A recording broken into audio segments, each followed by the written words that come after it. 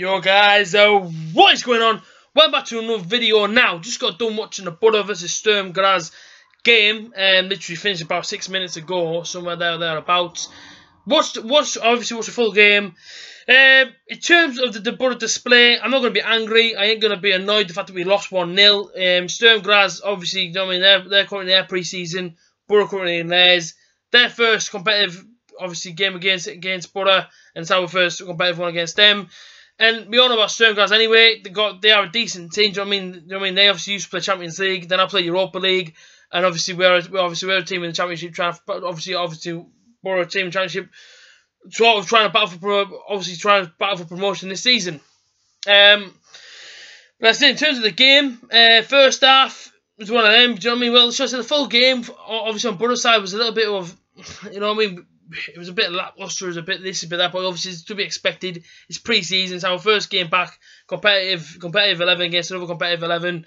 It's never going to be fully like explosive in them sort of games. At the end of the day, it's a run out. That's all it is to these lads. It's a quick run out. I should say it's a 90 minutes run out.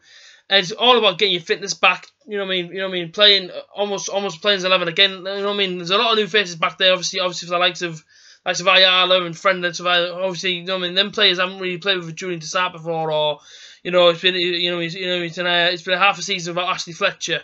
Tavernier went out on loan. You know what I mean? So all them players are playing back in that. Obviously playing tonight, second half wise. You know what I mean? And they're playing alongside the likes of Ledbetter, Rudiger Stead, Patrick Bamford. Them players there have to get used to playing with them players, because next season they could be playing. Obviously, next season could be playing with them players. So in terms of the game, you know what I mean? Obviously it kicked off. But half chances all the way through the first half, really, to the 42nd minute. Ball went in, and they scored from it. And I think Ryan Shotton obviously was kicking off as well, because I think it was on his side. And 1-0 down. It's one of them where of course the players are angry, but it's all about putting them errors correct. It's all about making, obviously, because on Tuesday night we have to go with spennymoor town. So of course the players fly home. Be sometime, I would have thought, this weekend.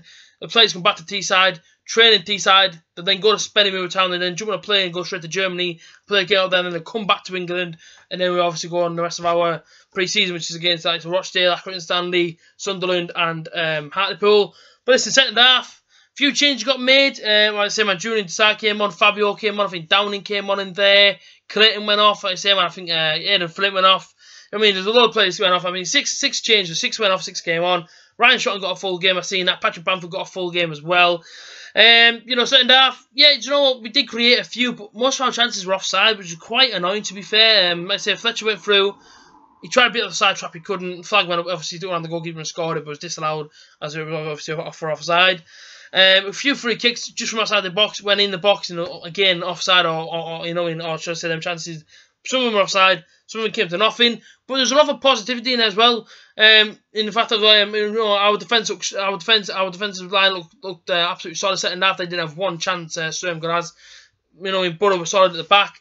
Going forward, yes, okay, we lacked a little bit of creativity here and there. But what can you say? It's our first game back. You have to have lenience on the players.